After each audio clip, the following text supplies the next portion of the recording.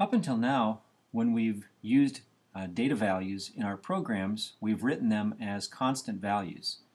So, for example, if I say A is assigned the value 15, 15 is a constant value. It's an int data object, and I'm using the value 15 and I'm placing it in my program as part of this assignment statement.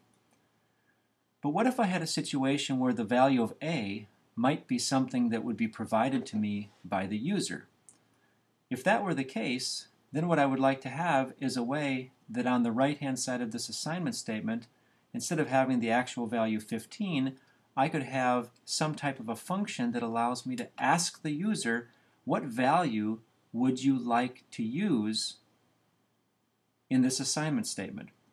And in Python, there is such a function. It's called the input function. Now, the input function is pretty simple to use. Its name is input. And then what it needs to do its work is what we call a prompt. And this prompt is simply a string where we put typically a question or some information about what we would like to have the user enter. So let's go over and take a look at this in active code. Let's say that I wanted to ask the user where they live. So I might say city is assigned to be the value of asking the user to provide input, and the question that I'm going to ask is, where do you live?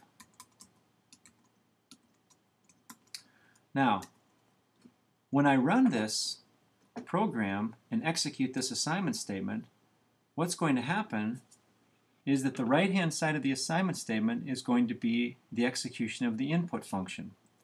When the input function executes, it's going to print out the prompt. It's going to say, where do you live? And it's going to allow me to enter a value.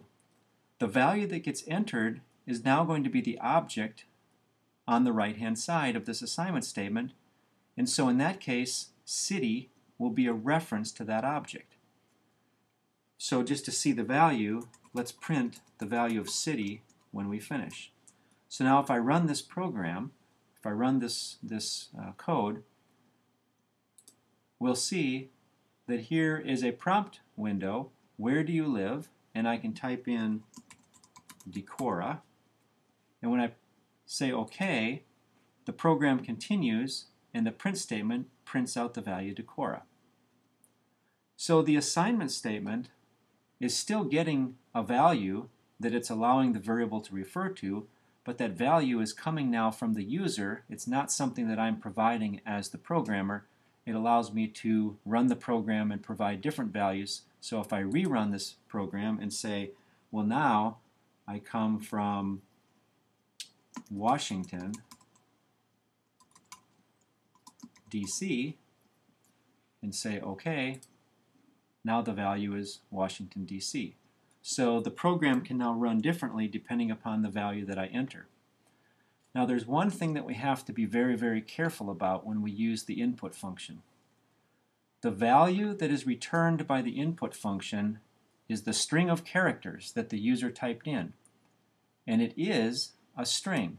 And we can see that if we print the type of the variable.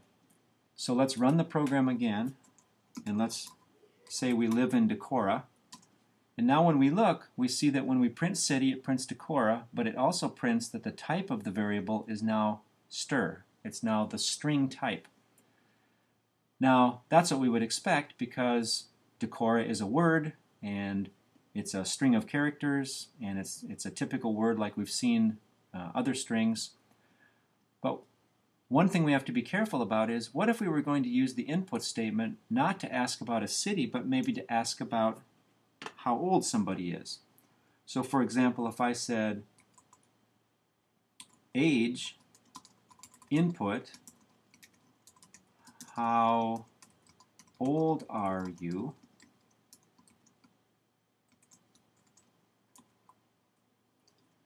In this particular case, when I perform this statement, if I say run and I put in 45, when I say OK, the value that age is going to be referring to is going to be the string 45.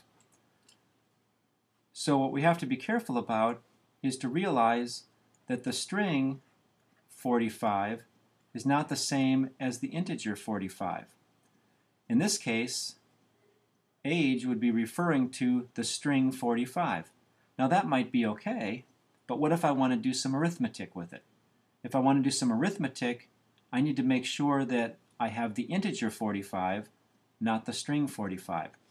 So the typical thing that we might do is to realize that the variable for the input function is going to be the string representation of the age. And once we have that, then the second thing we might do is to say, okay, now the age will be the int function working on the string age. Now what I've just done is to convert the string representation into an integer representation, and age is now referring to something that can be used for arithmetic and so on. So it's very important to realize that prompts tell the user what you would like. The input function allows you to type in characters, but if you want that converted to something that's numeric, you have to make sure you do that type conversion yourself.